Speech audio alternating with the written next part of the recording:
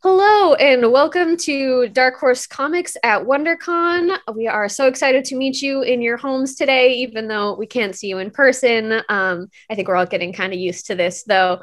Today, I'm joined with some creators from the YouNeek universe with YouNeek Studios. Dark Horse just recently announced that we have a new partnership with them, and we're so excited to get more people aware of their already fantastic material and introduce more of it to you all. I'm going to have all our creators introduce themselves, and then I'm going to have Roy here talk a little bit about what the YouNeek Studios universe is. Roy, do you want to go ahead and say hello first? Sure. Hello, everybody. My name is Roy Okupe. I am the CEO of YouNeek Studios, also the creative director and writer on the YouNeek graphic novels. And yeah, I'm just happy to be here today to talk about comics. Really grateful for Dark Horse for their support in this partnership, the partnership on this project, on this program. And we have a lot of amazing things to bring to you guys that we're going to be talking about in a second. So I'll let Morby go and introduce himself next. Yeah, hello everyone. Good evening or good day, depending on where you are. Yeah, I'm Toyin Ajit Mobi, also known as Mobi. I work primarily as the color artist for the graphic novels. And yeah, I'm grateful for this opportunity to be able to be a part of this. So yeah, it's nice to see everyone. It's nice to be here. Sukomi, the maestro. Hi everyone. How's your day going? My name is Akimboye Sukomi.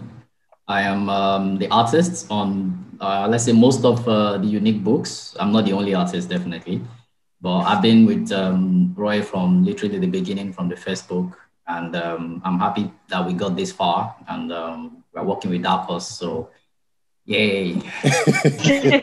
Yeah, it's a big deal. Yeah. So, Kate, like you said, I wanted to just quickly give an overview of YouNeek Studios. So basically, for us, our mission is to empower African creatives and African storytelling, whether that's through comics, animation, TV, film, whatever the case may be. And one of the things that, like I said, we're most proud of is getting to this point where we're able to have this partnership with Dark Horse to bring to more people all over the world these characters. All our stories are inspired by African history, culture, and mythology, but these stories are created for everyone. These are global stories with characters that are compelling, that anybody can see themselves in. And that's what we pride ourselves on is just creating characters that are compelling and relatable who happen to be African. And that's what I feel like separates us from a lot of people and gives us, quote unquote, a unique point of view in the, sorry, I had to do that. A unique point of view in the entertainment industry. But I also want to shout out the artists that are not here today that have been part of us in one way or the other. Ayodele Elegba, Chima Kalu, Etubi Onicheyu, Tarela Pablo, Raphael, Kazim, and of course, Godwin Akpan, who has done most of the covers, for all the book as well. One of the things that I've always been very proud of is when I started doing comics, I wanted to make sure that I let people understand that when it comes to talent, Africa can stand with the world. And you get to see that in each page of our books that from the writing to the coloring to the lettering, that we do have something to say in this industry. And we have more to bring to the table in the future with the YouNeek books. Great. Yeah. Wow. That was a perfect introduction. It's like you've done that before. That's right. So I kind of wanted to ask all of you, how did you guys sort of get interested in comics in the first place? So, you want to go first?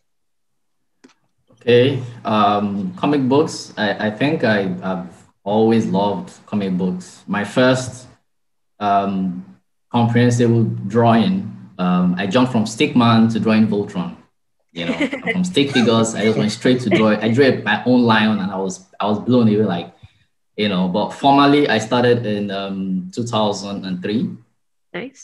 Before then, I was working for a newspaper cartoonist. And then 2003, I got my first comic book job which literally paid an amount I cannot say now, but I can probably never say it. But I was having way too much fun, and I never looked back ever since. Awesome. Morby. Yeah, so I'm fairly newer to. I mean, I'm fairly younger than Sukomi and Mr. Ray. So while they'll say that their influences are probably Voltron, my influence is what's it called? This comic book, this soccer comic book that was Super popular in Strikers? Nigeria. Yeah, Super Super Strikers. Striker. Like, yeah, Super Strikers. So yeah, I mean, before then I've been watching animations and all, but like my very first contact with a comic book, I mean, was Super Strikers. So for me then, it was more about what blew my mind was the fact that we could capture what was done in animation on paper. Yeah, like because animation wasn't so easy to come by, and in 15 minutes it's gone. But with a book, it's with you, all anytime you want to read it. So I started working professionally 2015. 2015 was when I started working professionally. So since then, it's just been getting better and better. I'm not as old. How do I say it now? Stop calling it was me. just Stop recent. calling me old. You keep saying No, old. not old. We're not old. What I mean is my involvement with YouNeek is fairly recent. I mean, it's just barely 2 years, just about 2 years. So I mean, I'm glad to come to continue the legacy that even the colorists before me and I've started, and it's a great privilege to work with someone as skilled as Mr. Sukomi. So yeah. Nice. Yeah, as the old man on this panel. For me, actually, I got into comics by accident. Honestly, I got into comics because I was too broke to do animation. As funny as that sounds, it ended up being one of the best things that happened to me because, like Morby said, this medium is just amazing. There's so much you get to do, through the pages of a comic book.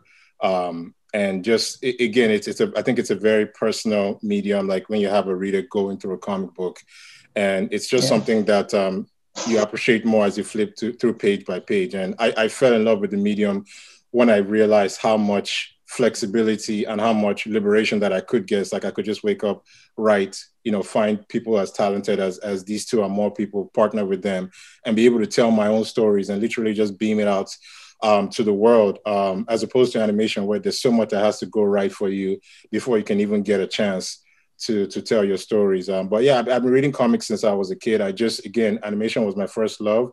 But now, like comic books, I wouldn't say it's my first love, but it's I hate to use this word, but I guess mistress to animation.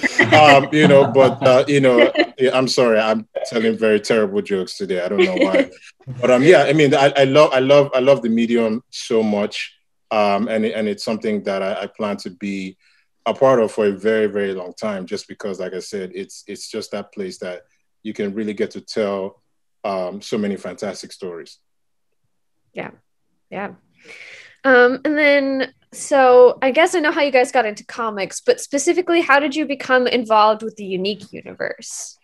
Yeah, I mean, I think I can go on that one. Like, when I first started YouNeek Studios and I knew I wanted to do comics, I reached out to someone called Ayodele Elegba. Ayodele Elegba is one of the biggest names in Nigerian or even African comics. He's the one that runs the annual Lagos Comic Con, which I believe had the 2019 was like either the 8th year or 9th. I can't remember. But Ayodele is very well respected in the industry. And I went to him and I said, look, I want to do comic books, but I want to keep the authenticity of the stories that I'm trying to tell, because I want to tell African stories. And I want to make sure that not only do I keep the authenticity, but I want to involve African people that are on the continent, to be able to produce this content, because I feel like they have a lot to bring to the table when it comes to mainstream, comics, as well. And Ayodele Elegba introduced me to Sukomi. And after 2 years of fighting, like I was saying before the panel, like we fought a lot in our first 2 years, but it's because we are very passionate about the craft. And Sukomi is a master of his craft. So I got to learn honestly, and I've never said this to you, I got to learn a lot from him about making comics, because that was my first writing experience in comics, and he had been drawing comics for a while before that. And he was someone that was very, very lenient with me early on with my some of my terrible writing mistakes and extremely ridiculous paneling. Like at some point, I think I started putting 12 panels on one page, and he would just come back to me and wow. like, what are you doing? Like, honestly. But that's how I got to know Sukomi. But Morbi is somebody that in 2016 I started to notice some of the stuff that he was doing, and I always wanted to work with him, because when it comes to like mood lighting, like he's one of the best at doing that in comics, and I was just very fascinated about how God hand. Yeah, that's what we call him, the God hand, and that was my first introduction to his work, and I was like, look, I want to work with this guy, one day. And then I believe 2019 was the first time that I reached out to him and I said, look, I want you. What is it going to take for you to be on the book? And he was very gracious to be able to say, look, I've always respected you and what you're doing, and yeah, let's work together. So that, I guess, is the guys. Did I miss anything else? I know I can talk all day long. No, it's fine. I think we covered all the basics. Okay, yeah, so that's basically the story of how we all met. Nice, perfect. And then I guess for each of you, what advice do you have for young creators who are kind of looking to start comics? So coming as the second oldest guy, as Morbi was saying. There we go again with the old thing. I'm not old.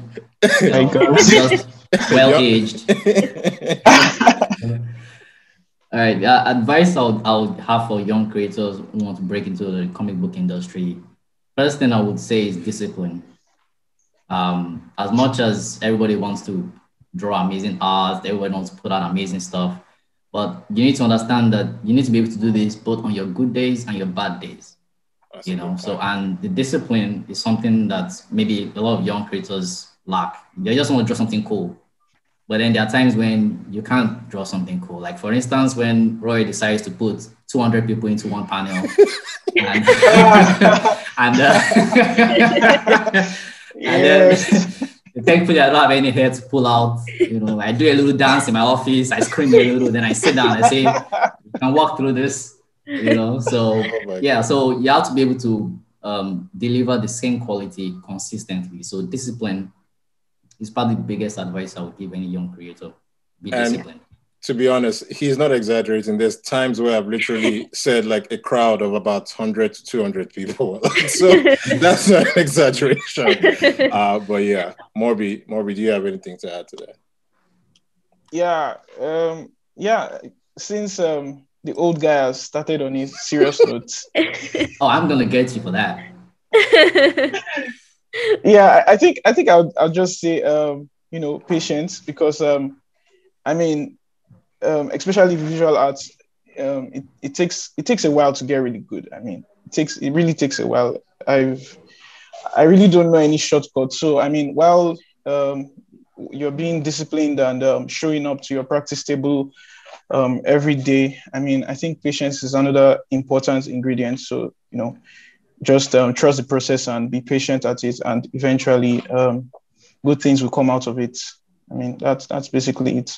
It's what has worked for me, so I feel like it's something that could work for anybody. And Morbi is talking from some painful experience. Like sometimes I have like 100 corrections for him, and I'm sure sometimes he's looking at me like, I think, I've been there. Those first 2 years, I've been there. I don't. Every time we make corrections, the page just gets better. I'm having that's true. 2 more experienced eyes looking at it, and the page or the cover gets better, and it's like the first version just looks like crap compared to what we've worked on. So it's something that I really appreciate. Yeah, I think Morbi and Sukomi have said one of the, I believe, the 2 most crucial things when it comes to any type of creative endeavor, whether that's comics, or whether you're doing animation, video games. Like discipline is something that is key, and being patient. I would say humility is, for me personally, the number one thing. You have to be humble enough to know that I don't know everything. You have to be humble enough to know that I can learn from other people. You have to be humble enough to know that you're not always going to be right. And even though you're the one that is either leading a project or giving instruction or writing a script, you don't know everything, right? You know, and you don't, you can't always come from that perspective. So humility, I think, is extremely important, and it's something that I feel like anybody that is starting out absolutely must have. Yeah, definitely.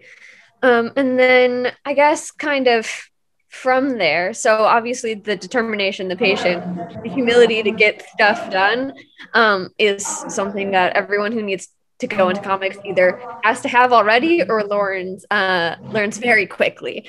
But there's a lot of more intricate sort of, I guess, specifics on process that a lot of people don't really think about before they get started in comics. Like if they're drawing on your own, you know, there's only so much you have to deal with.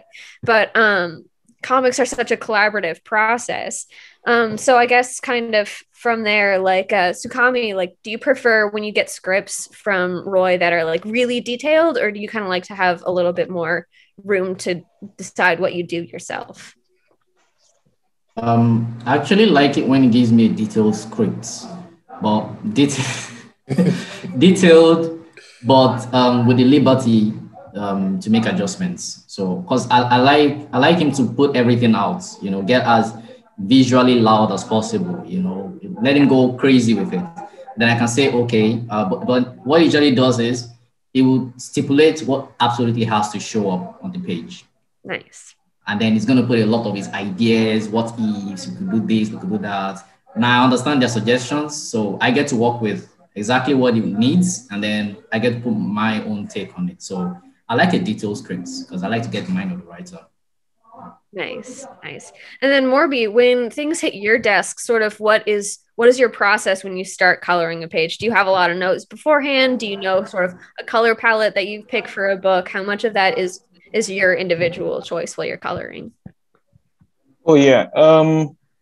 Well, there are some things that aren't like my individual choices. I need to follow the script in terms of this is a day scene, this is a night scene, and there's some undertones I need to pick up, like, oh, this scene has a serious conversation, or it's an uplifting vibe, you know, like I remember towards the end of Malaika 4. Don't spoil it. Don't spoil it. Don't spoil it. Don't spoil it. Basically, so you know, there were a series of intense scenes, so I needed to, you know, pick that up from the script. And yeah, so in terms of process, that then at the end of every page, because I used to make this mistake before, at the end of every page, I have a checklist that I have to check that is this person's logo, you know, have you put this person's logo on him or her? You know, things like just basically some things that mark each character. So for each page, I have to check if I've crossed that list, because I made some mistakes. I had issues about that before. So yeah, so that's basically the process. It all starts from the scripts, really. It all starts from the scripts. Yeah. Good. That makes a lot of sense. And then Roy, have you sort of over time, have you developed sort of a way that you like to set up your scripts, or did it, you know, how much has it changed from when you first started writing scripts to now? Do you add a lot more detail? Have you changed the way you work with people? Yeah, I mean, I think it's pretty much stayed the same, but I wanted to say something to what both of them had said. Like, you know, Susukomi, you know, he brought up a point about being able to bring himself into the world of these characters, and to me, that's very important. I think being collaborative is very key, because again, you don't know everything, right? So that I intentionally, when I write, especially for people that are going to do pencils and inks, I always say, look, this absolutely story-wise, you have to do this. And it's even more crucial for me because we're doing a connected universe. So sometimes an artist might not know that something that's happening here is connected to a book that comes, you know, 4 years later, whatever the case may be. So sometimes I'll say, this absolutely has to happen. And I would either highlight those or, you know, put it in red sometimes because like you can't make a mistake here. But more often than not, I would say, hey, this is what I'm thinking.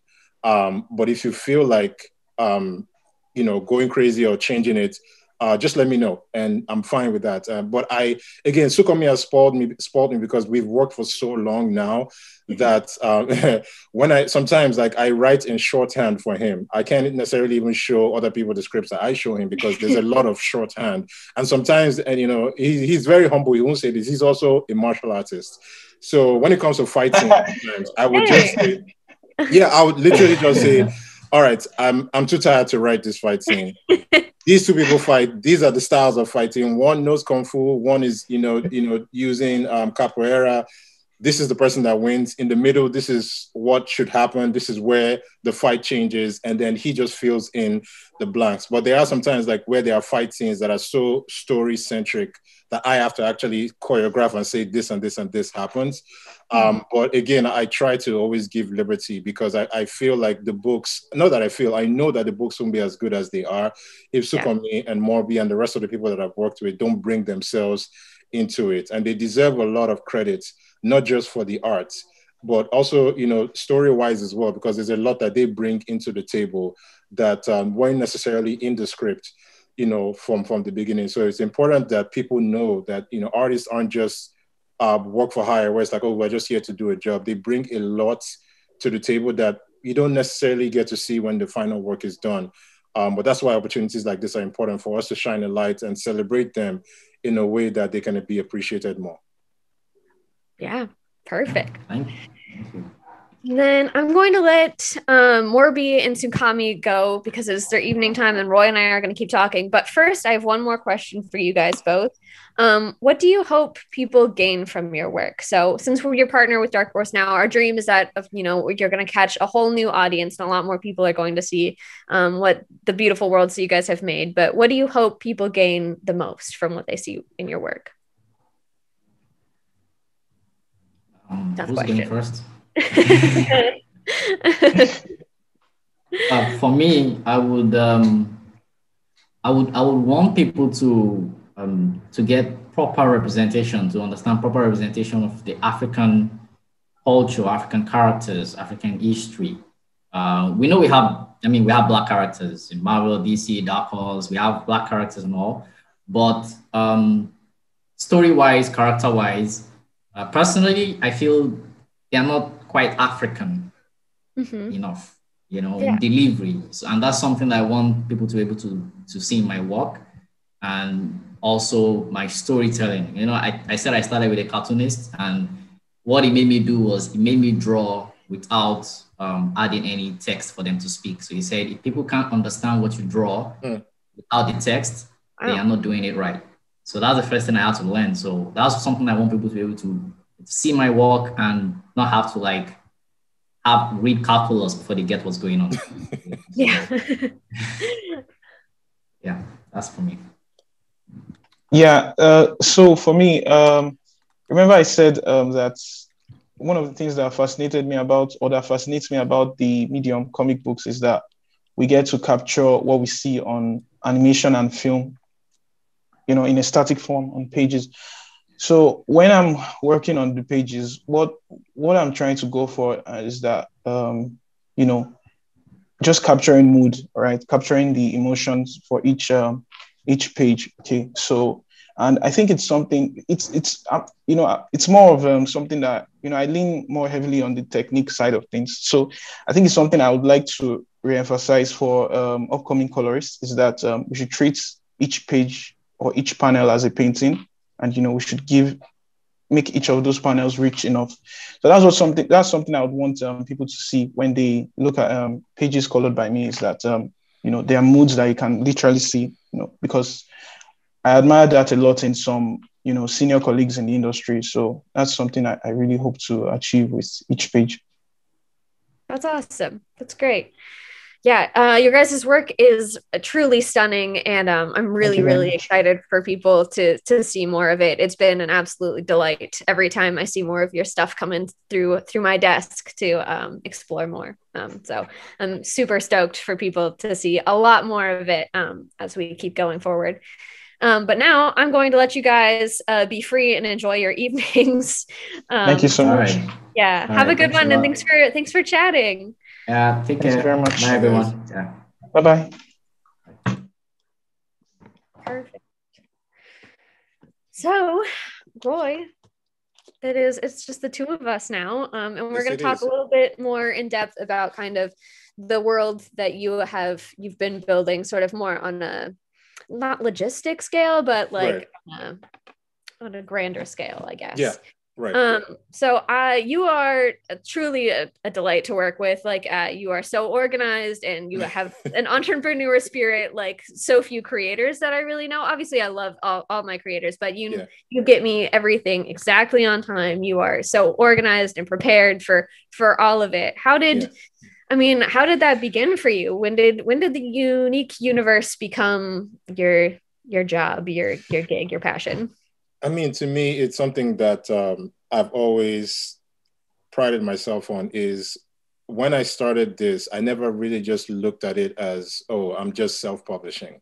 I've always looked at YouNeek Studios as a mega corporation, and not from a prideful standpoint or, being boastful, but the mindsets of having a company that, okay, even though it was just me, I want to treat it as, I had $10 million in the bank and, I was responsible for that. And I had to treat, employees at that time, obviously myself, the right way. And I had to, do things in the right way for me. So for me, the first thing that I did when I knew I wanted to, okay, have a publishing company was I wanted to learn business.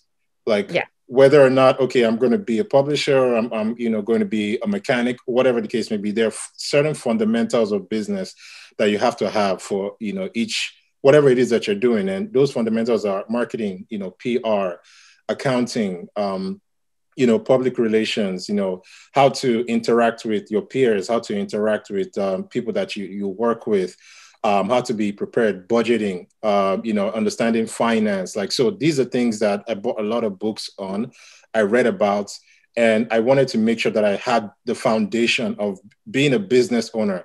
Like, I incorporated my company, every time I wrote a book, I made sure it was copywritten. Every time that I created a character, I make sure I, trademarked the name. I think like, so I've always looked at things from a very, very, I hate to use the word like corporation type of mindset, but I feel like if you give the respect to your material, because obviously the flash and great stories and great art, like those are great things, and that's what people see first.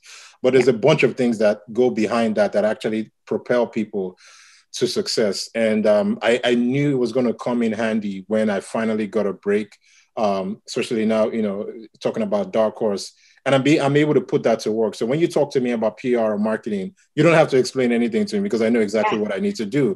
When you guys talk to me about submitting things on time or looking into this or interviews or conventions, I know exactly what to do. So I want to use that as an opportunity to tell people out there that you can't ignore the fundamentals. And that's really what separates people, successful people in this industry, is people who have mastered the fundamentals and not just look at, the creative side of things.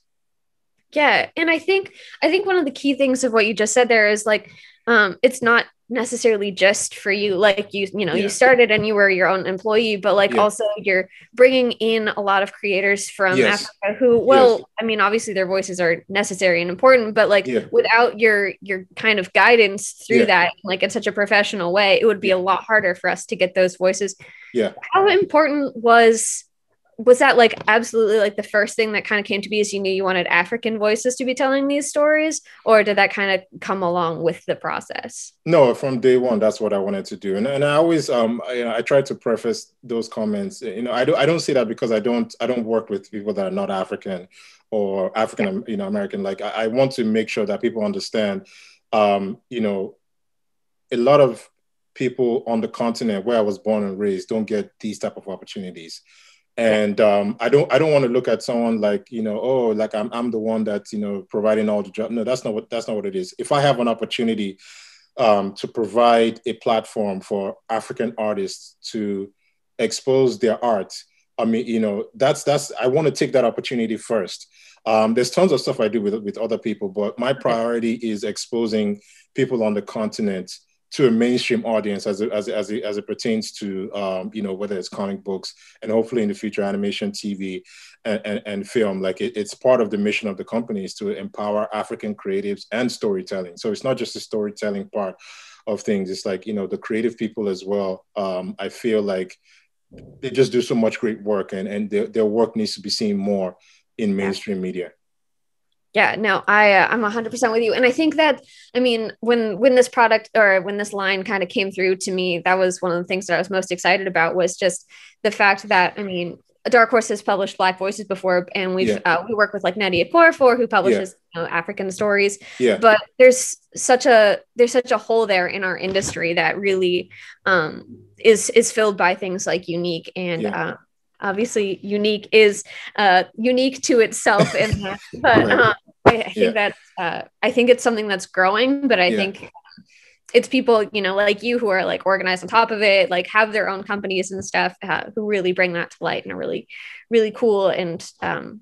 And again, I also want to give kudos to you guys at Dark Horse. I know people may see it as biased, but it takes people that are actively looking for things like this and believe in this type of material, to be able to say, hey, this is great work. And it's not a thing where it's like, oh, we just want to fill a quota. You guys actually respect the work, and you guys have shown that to me. So I want to make sure I say it in a public forum, that this is something where Dark Horse made the effort to actually say we want to be part of the people that give more opportunities to stories like this and creators like myself. As well, I know now, with everything that happened last year, it's a sexy thing to be able to say, okay, diverse, creators, and we're empowering that, but our talks my talks with Dark Horse started before all that. So I want to make sure that I put that out there, to be able to say that you guys saw something in not just me, but the entire world, and you guys took. It wasn't a long back and forth and struggle like, oh, you guys saw it, recognized it, and kudos to you guys for taking that chance. And I know that this is something that's going to be extremely great for all parties involved. And even I think the consumer is going to be the best benefit of this. Absolutely. As well too. Yeah, no, I mean, your Kickstarters have been truly like huge, and I mean, Ianu made thousands of dollars. Like, it was well backed. So I think Dark Horse saw not necessarily just like the voices, we need them, but it's also like there's good business here. These are voices that there's a hole in our industry that I think people are starting to see a lot more, and I'm grateful that we are able to swoop in and get YouNeek before anyone else got you. I think any company would be lucky to work with you guys. Thank you. Appreciate that. As far as I mentioned the Kickstarter, I guess that's something where it's an interesting place where people have started to kind of develop more and more. But I mean, obviously Kickstarter's been around for such a long time, but even then, like you started kind of as Kickstarter was sort of gaining steam. Do you have any advice for people who are looking at Kickstarter now that it's grown so much? Yeah, one thing that I always try to tell people about Kickstarter, and I'm very fortunate, I'm grateful for a platform like Kickstarter, because I think a lot of what has happened in my career, has a lot to do with having a platform where I can just go out and say, this is a story I'm trying to tell, and people can, quote unquote, back, that potential. So Kickstarter has been great for so many creators. But if I were to tell people now, because obviously a lot of people are on Kickstarter, one misconception that people have is that, that's where you get your audience. Kickstarter is a place now where you bring an audience, and then your audience makes a lot of noise for you. And then a new audience sees the noise that people are making, and they join that audience, So what am I talking about? Because that's a lot of the use of the word audience. But look at it this way. You have two identical projects that look great on Kickstarter.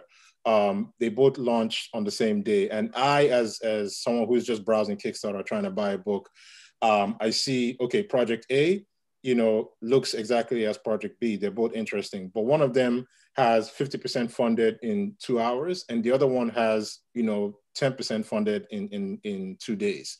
They look identical, but as a human being, my brain is going to gravitate towards the one that, how is this funded, halfway already in 2 hours? Like at that point in time, it becomes less about the quality. And don't get me wrong, quality matters. Yeah. But, as human beings, we want to be part of success, right? So people look at that 50% and they're like, wow, I want to be part of this. Why is this? Why are people here? So they go on that, they fall in love with the story, and they become, part of your audience, So, but that's what the audience from outside does for you, is that you can bring your audience, you can gravitate them, have them get you as close as possible to the finishing line. And that just starts the momentum, for you. So if I had one thing to say, it would be, get your audience outside first, whether that's through social media, you build a newsletter, or you're giving out free copies of your book online, to build your fan base, and then do that for a couple of months, then launch a Kickstarter, then use those people to, build momentum, and you should have a better chance of being successful as well. Yeah. And then, so speaking of Kickstarter, so you started on Kickstarter, joined Dark Horse, but in the process, you've also got something else in the works. Yanu, correct me if I'm wrong, I'm a little less clear on kind of the direct line as far as film and TV goes. Yeah. So you have a producer, correct, in an animation studio? Yes, we do. There's a lot that I can't say now. I know, yeah. But, no. But what I can say is that we've made huge strides with Iyanu. And again, Iyanu is such an amazing project. It's one that honestly, I saw a lot of potential in it when I was writing the character. I spent a lot of time. Iyanu is literally like a mini universe within the YouNeek universe. I spent almost 3 years, just doing world building. On that, so it's a massive project, but it's also something that's, I believe very unique. Like, when you look at, main characters being a teenage female African girl, as a lead character, you don't get to see that every day. So a lot of people gravitate towards that because it's just something new and compelling, and it looks magical, and, the story is brilliant, but, I say all that to say that a lot of people outside the comic book industry immediately also see that as potential. So we've been able to have so many people, approach us. Right now, we're partnered with some, studios and some producers. Again, I can't say too much about it, but what I can say is that we're well on our way to getting to a point where this becomes hopefully an animated series, as well. And a lot of stuff will be coming out in the future about that. So fingers crossed, everybody that's a fan of YouNeek Studios and Iyanu, that it gets over that proverbial hump, because animation, like I said at the beginning of this is very hard, even when you have great stuff. Yeah, no, that is true. And there's always a point where everything is secret, but really, really exciting. And it's all of a sudden, it's going to be like a switch when you can talk about it. And then it's just the ball's going to keep going from there. So yeah, definitely. If you're watching this, follow YouNeek Studios on Twitter, Facebook, Instagram, follow Dark Horse, Twitter, Facebook, Instagram. We'll keep you up to date with all announcements that come forward from this. And then we're getting close to closing out here. But I guess for people who have, YouNeek started because it was a great idea. There was a hole in the market. What's your number one piece of advice for people who have great ideas like YouNeek?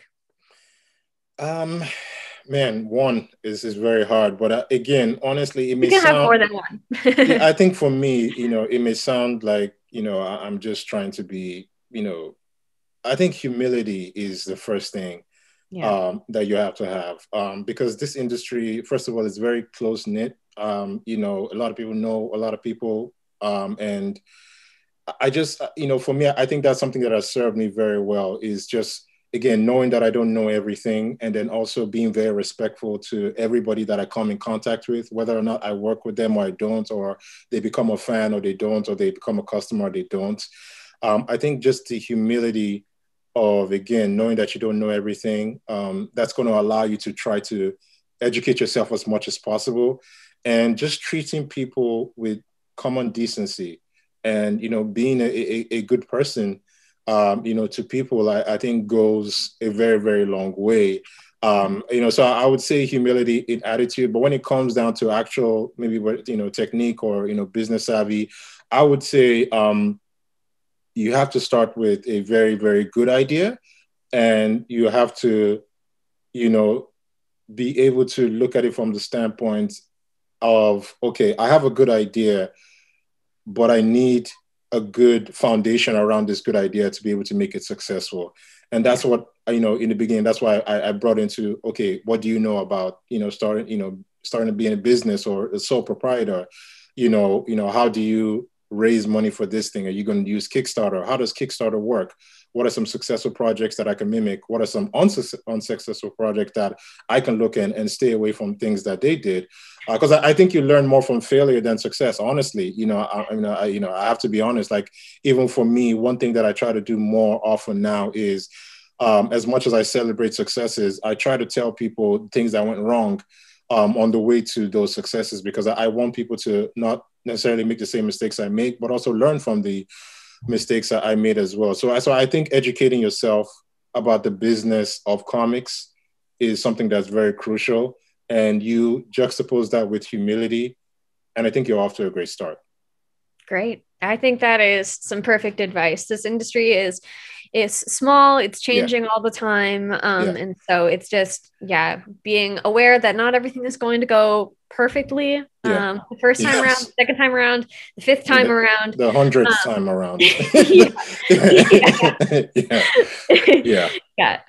But I think that's perfect advice. So, like I said earlier, for those of you watching, thank you for joining us on this conversation. Follow YouNeek Studios. Is it just at YouNeek Studios on everything? Yes, at YouNeek Studios, YOUNWEK, and then the word studios, Twitter, Facebook, Instagram, Snapchat, although I don't know the last time I was on there. It's on there somewhere. Yeah. Perfect. And then you can also find all our updates on, the Dark Horse side of things at Dark Horse Comics. I think pretty much everywhere you'll find us. If you just type in Dark Horse, you will just find Katy Perry, but add the comments and you'll get there. Roy, it is always a pleasure talking to you. And people are going to see a lot more of you in the future, both from Dark Horse and far, far beyond us as well. So thank you so much. And again, I appreciate this opportunity, to be able to broaden the audience for this material. I love all you guys at Dark Horse, and I mean that from the bottom of my heart. And I'm really excited about this program and what it's going to do for the industry. Great. Awesome.